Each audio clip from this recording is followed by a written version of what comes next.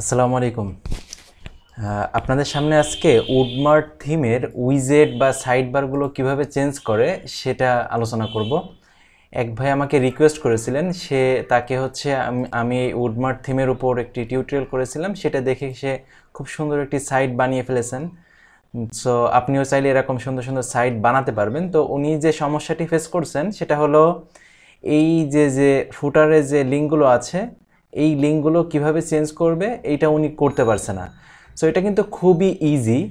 উনি হচ্ছে মূলত, আমি এই যে ভিডিও দিয়েছিলাম, আপনারা জিএম এখানে গেলে ভিডিওগুলো দেখতে পারবেন, youtube/GM মুস্তাকিম বিল্লাহ। এইখান থেকে এই থিমে যেভাবে আছে উনি এই ফিচারগুলো ব্যবহার করে সুন্দর একটি সাইট উনি তৈরি করেছেন, কিন্তু উনি যেটা পারছেন না সেটা হচ্ছে এই ফুটারের এই লিঙ্কগুলো কীভাবে চেঞ্জ করতে হয় সেটা করতে পারছেন না। সো এটা কিভাবে করা যেতে পারে চলুন তো আমরা দেখে ফেলি। এটা করা খুবই ইজি। আপনি আপনার সাইটে লগ ইন করবেন। লগ ইন করার পরে এই কাজগুলো কয়েক জায়গা থেকে করা যায়, এখান থেকে এই লিঙ্কগুলো চেঞ্জ করা কয়েক জায়গা থেকে করা যায়। তো সবথেকে সহজ এবং ইজি পদ্ধতি হলো যে অ্যাপিয়ারেন্স থেকে উইজেটস নামে একটি অপশন পাবেন। উইজেটসের মধ্যে যদি যান তাহলে উইজেটসের মধ্যে আমরা যেগুলো করতে পারি, সাধারণত এই ধরনের লিঙ্ক, এগুলোকে বলা হয় উইজেটস। বা বিভিন্ন ধরনের সাইড বার যখন আপনারা দেখেন, বিভিন্ন ধরনের সাইড বারে যে আলাদা আলাদা ছোট ছোট যে ক্যাটাগরিগুলো থাকে বা ছোট ছোট যে উইজেটগুলো থাকে, এইগুলো এই জায়গা থেকে চেঞ্জ করা যায়। আমরা যদি এই সাইটের ব্লগ পেজে একটু যাওয়ার চেষ্টা করি,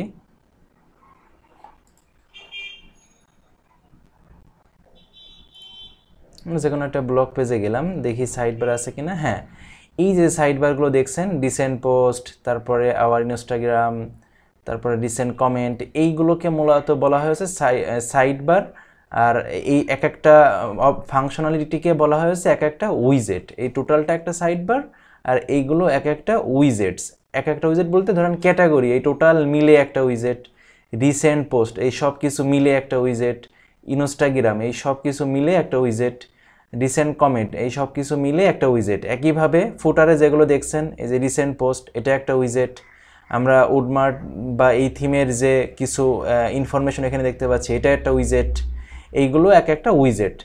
সো তাহলে বুঝতেই পারছেন যে আপনি যদি অ্যাপিয়ারেন্স থেকে উইজেটসের মধ্যে যান, তাহলে আপনার থিমের সাধারণত যত ধরনের উইজেট থাকে সব উইজেটগুলো ডান পাশে এখানে দেখতে পারবেন। এখানে দেখেন তো কিভাবে দেখা যাচ্ছে। এখানে বেশ কয়েক ধরনের উইজেট আমরা দেখতে পাচ্ছি। একটা উইজেট দেখতে পাচ্ছি মেইন উইজেট এরিয়া, আর একটা দেখতে পাচ্ছি আমাদের এই ই কমার্স সাইডে যে সব পেজের উইজেট আছে সেই উইজেটের এরিয়া, আর একটা দেখতে পাচ্ছি সব ফিল্টারিং। তো তার মানে আপনার সাইডে যত ধরনের উইজেট আছে আপনি আলাদা আলাদাভাবে এইভাবে সাইড বার আকারে দেখতে পাবেন। তো আপনার যে উইজেটটি চেঞ্জ করা দরকার, যেমন ভাইয়ের প্রয়োজন হচ্ছে তার এই উইজেটগুলো বা এই লিঙ্কগুলো চেঞ্জ করা দরকার, তাহলে আপনাকে আগে ফাইন্ড আউট করতে হবে এই উইজেটটি কোন জায়গা থেকে আসছে। সো অলরেডি আমি বলেছি এই অংশটাকে মূলত বলা হয়েছে ফুটার। তাহলে দেখেন এখানে ফুটার নামে বেশ কয়েকটি উইজেট আছে, 1 2 3 4 5, 5টি ফুটারের উইজেট দেখতে পাচ্ছি। ঠিক এখানেও যদি হিসাব করেন 1 2 3 4 5, 5টি ফুটারের উইজেট আছে। তাহলে বুঝতেই পারছেন যে আমাদের ফুটার কলাম 1, তার মানে এই উইজেটটা হবে হচ্ছে এইখানে যেটা দেখতে পাচ্ছেন এইটা। এখানে কি আছে, একটি টেক্সট দেওয়া আছে আর কিছু অ্যাড্রেস এবং সেল নাম্বার দেওয়া আছে। আপনি যদি খেয়াল করেন এখানে যদি ক্লিক করা হয় তাহলে দেখেন ওইগুলো হচ্ছে কোড করে এখানে বসানো। তা আমি একটু পরিবর্তন করে দেখাই, দেখি তো ব্যাপারটা কেমন হয়। ধরেন কথার কথা, এর নিচে আমি আর একটা কিছু চাচ্ছি, এই ফুটার কলাম 1-এর এইখানেই। তাহলে এই বাঁ পাশে আপনি যা কিছু দেখতে পাচ্ছেন এই সব কিছু আপনি ধরে এখানে ড্র্যাগ করে যদি ছেড়ে দেন, তাহলে এইগুলো হচ্ছে আপনার এক একটা উইজেট আকারে ডিসপ্লে হবে। কিভাবে দেখি তো। ধরেন আমি চাচ্ছি একটা ক্যালেন্ডার দেখতে, তাহলে আমি এই ক্যালেন্ডারটা ধরে যদি আমি মাউস চেপে ধরে এই যে ড্র্যাগ করে ফুটার কলাম 1 এইখানে ছেড়ে দিলাম। আপনি চাইলে একটা ক্যালেন্ডারের টাইটেলও দিতে পারেন। ধরেন আমি নাম দিলাম আওয়ার ক্যালেন্ডার। আচ্ছা, সেভ দিলাম। এবার যদি আপনি আপনার সাইট রিলোড দেন তাহলে দেখি তো কি হয়। দেখেন আমরা এই যে ফুটারের কলামের 1-এ উপরে ছিল একটা টেক্সট, এই যে এইটা এখানে কিছু HTML কোড করে বসানো, আর ঠিক নিচে আমরা এই যে ক্যালেন্ডার অ্যাড করে দিলাম। কি মজার না? আজকে দেখেন 9 তারিখ, এই যে 9 তারিখে এখানে দেখা যাচ্ছে। সো দারুণ। এখন যদি আপনার মনে করেন যে না এই ক্যালেন্ডার আপনার বাদ দিয়ে দরকার, আপনি জাস্ট এখান থেকে ডিলিটে ক্লিক করতে পারেন অথবা এখান থেকে ড্র্যাগ করে বাইরে ছেড়ে দিতে পারেন, তাও আপনার এটা হয়ে যাবে। এবার যদি রিলোড দিই তাহলে দেখেন এখন আমাদের ফুটারে যদি আমরা যাই তাহলে আমরা দেখব কি আমাদের এই ক্যালেন্ডারটি নাই। ফাইন, তাই না? তাহলে ভাইয়ের মূলত দরকার ছিল এই লিঙ্কগুলো কিভাবে চেঞ্জ করবে, বা ইউজফুল লিঙ্কগুলি উনি চেঞ্জ করতে পারছেন না। তাহলে চলেন তো আমরা এটা কিভাবে চেঞ্জ করে দেখি। তাহলে প্রথমে ফাইন্ড আউট করেন এটা কত নাম্বার কলাম, 1 2 3 4, 4 নাম্বার কলাম। তাহলে আমরা 4 নাম্বার কলামে যাই, এই হচ্ছে ফুটারে 4 নাম্বার কলাম। এইখানে দেখেন ইউজফুল নামে কিছু HTML কোড করে বসানো। যারা HTML বুঝেন তারা এটা সুন্দরভাবে বুঝতে পারবেন, আর যদি HTML না বুঝেন কোনো সমস্যা নেই।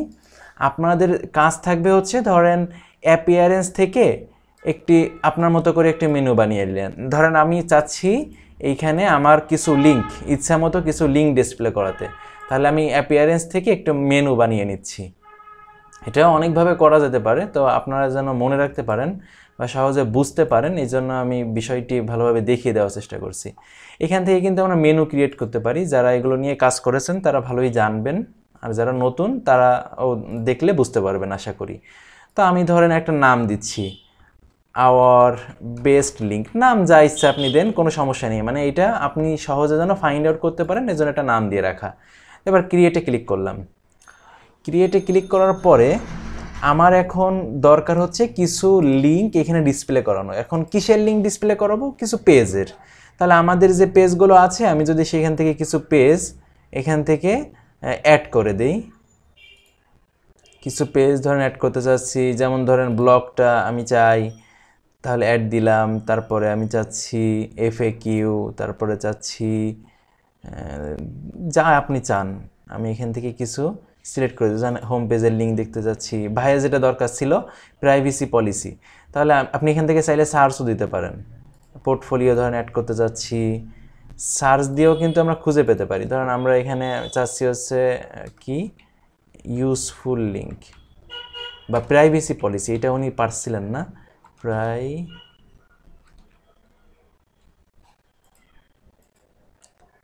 প্রাইভেসি পলিসিটা উনি অ্যাড করতে পারছিলেন না। তাহলে প্রাইভেসি পলিসি নামে যদি কোনো পেজ থাকে, হ্যাঁ এই যে আমরা দেখতে পাচ্ছি, তাহলে ধরেন এই পেজটাও অ্যাড করে দিতে চাচ্ছি। অ্যাড মেনুতে ক্লিক করলাম, টার্মস অ্যান্ড কন্ডিশন এটাও ক্লিক করতে অ্যাড করে দিতে চাচ্ছি। তার মানে 1 2 3 4 5 এই 5টি লিঙ্ক আমি এইখানে অ্যাড করতে চাচ্ছি এইখানে। তাহলে দেখি তো কিভাবে করে। তাহলে এই মেনু আপনার মতো আপনি ইচ্ছা মতো যে কোনো যেটা আগে পরে ড্র্যাগ করে বসাতে পারবেন, যা ইচ্ছা করতে পারবেন, কোনো সমস্যা নেই। যেটা বাদ দিতে চান বাদ দিতে পারবেন, নতুন কোনো কিছু অ্যাড করতে চাইলেও অ্যাড করতে পারবেন। করে সেভ দিলেন। তাহলে এটা কি হলো, আপনার এই লিঙ্কটা ডাইনামিক একটা লিঙ্ক হলো। এটা কিন্তু আমাদের কিভাবে করা, জাস্ট কিছু ট্যাগ দিয়ে বসানো। তার মানে এখান থেকে কোথাও ডাইনামিক্যালি চেঞ্জ করলে কিন্তু চেঞ্জ হবে না। এখানে এসে এসে আপনার ওই প্রাইভেসি পলিসি পেজ কোথায় আছে সেই পেজের নাম, তারপর ওই লিঙ্কটা এখানে বসিয়ে আপনার ঠিক করতে হবে। আর এইভাবে যদি করা হয় তাহলে আপনি জাস্ট যখনই চেঞ্জ করবেন তখনই এখান থেকে চেঞ্জ হয়ে যাবে। চলেন তো কীভাবে করি। তাহলে আমরা একটা মেনু বানিয়েছি, তাই না? এখন মেনু অ্যাক্সেস করার জন্য আমাদের যেটা লাগবে, আমরা এখান থেকে মেনু পাবো বা নেভিগেশন নামে অপশন পাবো, এই যে নেভিগেশন মেনু। তাহলে এইটা ধরে আমি এইখানে ছেড়ে দিলাম, আমাদের 4 নম্বর কলামে লাগবে। ছেড়ে দেওয়ার পরে দেখেন এখানে সিলেক্ট করতে অপশন দিয়েছে, আমি কোন মেনুটি অ্যাড করতে চাই। তাহলে আমরা যে নামটি দিয়েছিলাম, আমি এটা রিলোড দিইনি, এজন্য আমাদের ওই মেনুটা এখানে আমরা দেখতে পাচ্ছি না। আমি একটু রিলোড দিই। রিলোড দিলে তাহলে আমরা যে মাত্র যে মেনুটি অ্যাড করলাম সেই মেনুটি এখানে দেখতে পাবো। আচ্ছা, রিলোড দিলাম। দেওয়ার পরে কাস্টম মেনু, এবার দেখেন আমরা কি নাম দিয়েছিলাম, আওয়ার বেস্ট লিঙ্ক। দেখছেন এই নামে আমি মেনু করেছিলাম, তাহলে এখানে দেখতে পাচ্ছি। আবার দেখেন এই যে আওয়ার বেস্ট লিঙ্ক, এই নাম দিয়েছিলাম। তাহলে এখান থেকে আওয়ার বেস্ট লিঙ্ক সিলেক্ট করে দিলাম। এবার আপনি আপনার ইচ্ছা মতো এখানে একটা নাম দিতে পারেন, যেটা হচ্ছে এইখানে ডিসপ্লে হবে এইখানে। তাহলে আমি ধরেন এখানে নাম দিয়ে দিলাম ইউজফুল লিঙ্ক। আর উপরে যেটা ছিল সেটা ধরেন আমি বাদ দিয়ে দিতে চাচ্ছি, ডিলিট করে দিলাম, কোনো সমস্যা নেই। সেভ দিলাম। দিয়ে এবার যদি রিলোড দিই, দেখি তো কি হয়।